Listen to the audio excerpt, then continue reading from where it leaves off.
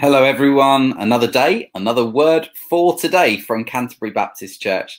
Today our Bible reading will come from Psalm 46, verse 1 to 3, and a reflection written by Michelle.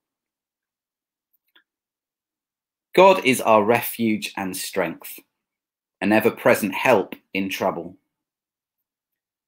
Over the Christmas period, God was really speaking to me about being a refuge providing shelter and safety from a place of difficulty or danger or pursuit.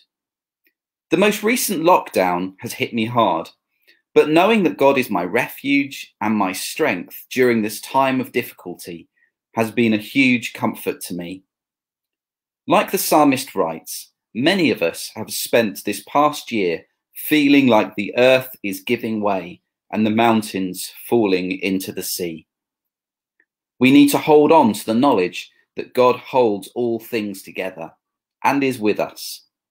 He is the place we must draw our strength from during this time and the place in which we must seek refuge. God, in a world where it feels like the earth is giving way, thank you that you hold all things together. Lord, as we go through another lockdown, help us to find safety and strength in you and not in worldly things, as it is so easy to do. Help us to find strength in the refuge that is your word and your promises.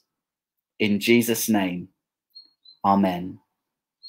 God bless you. Thank you for joining me today, and I'll see you again tomorrow. Take care.